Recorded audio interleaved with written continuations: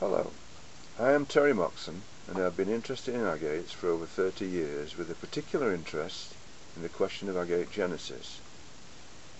My own university training has been, at different times, in chemistry and geology.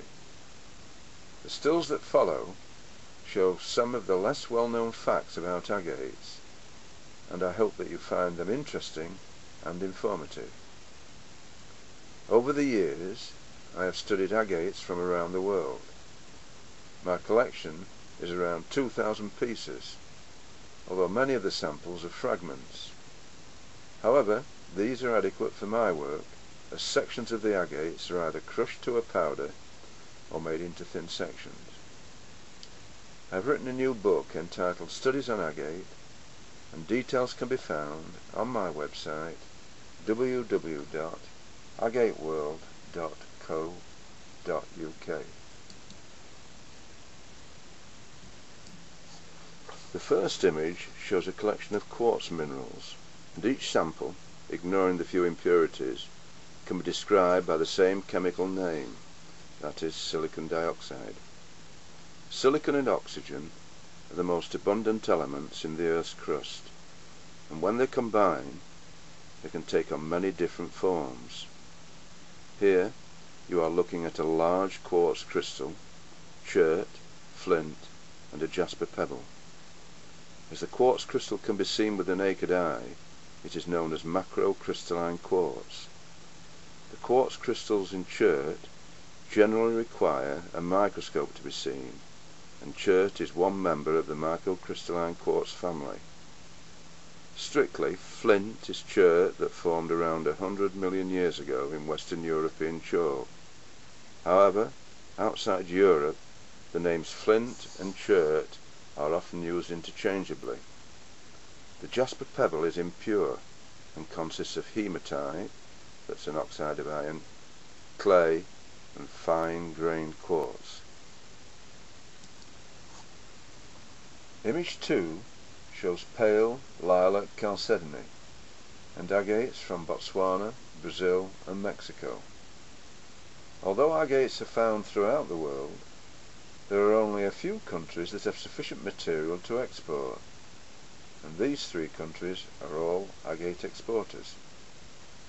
Agate and chalcedony are also macrocrystalline, but the appearance and texture differs from their macrocrystalline cousins of flint and chert. Examination of a thin section under a polarizing microscope will confirm visible differences between chalcedony and chert. Chalcedony and agate have a fibrous texture, whereas the quartz in chert, flint, and jasper is generally granular.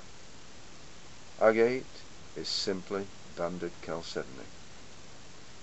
It is not too difficult to make a thin section of agate.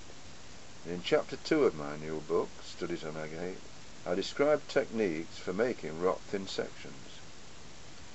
This chapter is available as a free download from the website www.agateworld.co.uk.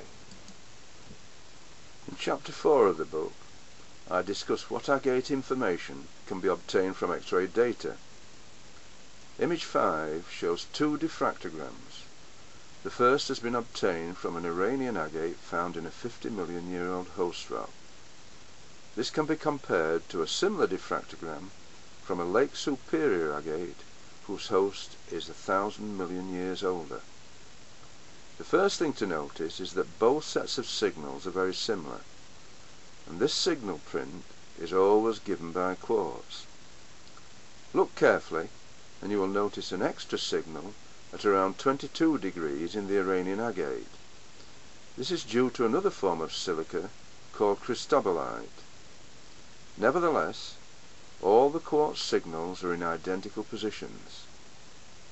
X-ray signals are as diagnostic of a particular mineral as are fingerprints for a human being. While agate is a very pure form of silica, it is not all due to quartz. Another form of silica called mogonite is usually present in both agate and chert. However, the mogonite content in agate is rarely greater than around 25%. Samples of mogonite can be found at Mogan in Gran Canaria, where the mogonite content can be as much as 85%. Image 6 shows a collection of mogonite samples from Gran Canaria, each with the white powder coating that contains the highest mogonite content.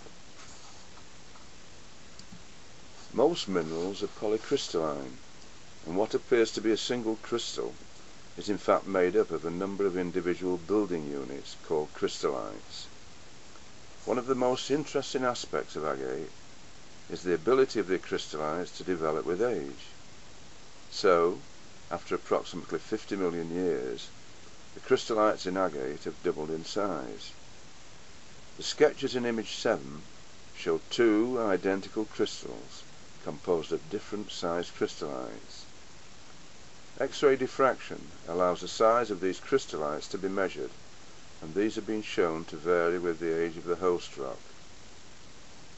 The electron microscopes are particularly powerful at examining surfaces up to 100,000 times or even greater.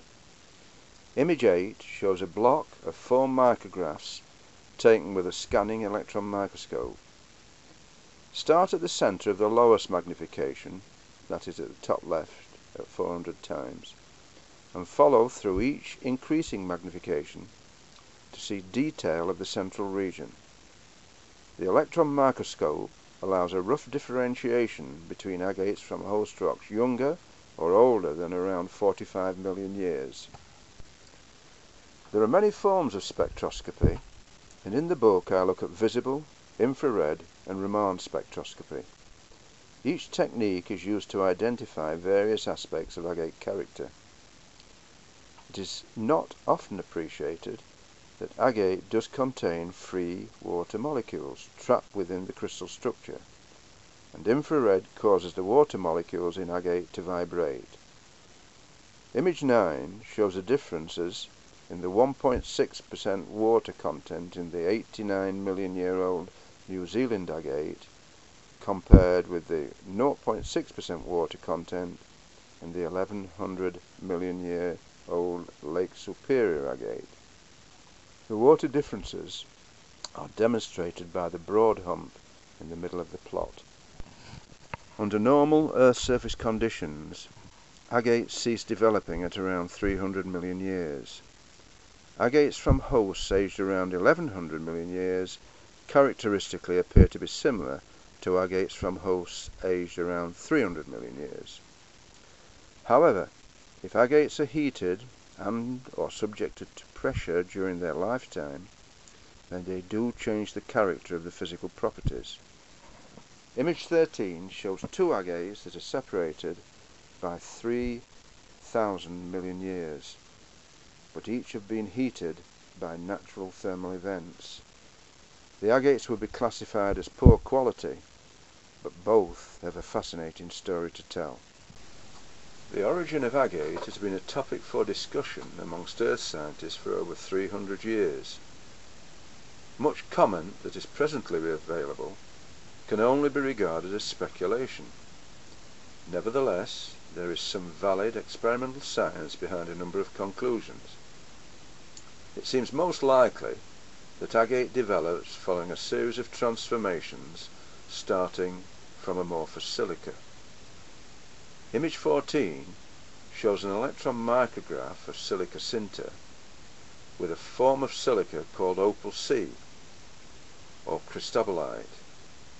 Cristobalite can transform into quartz and has been found in relatively young agate as shown in image 5.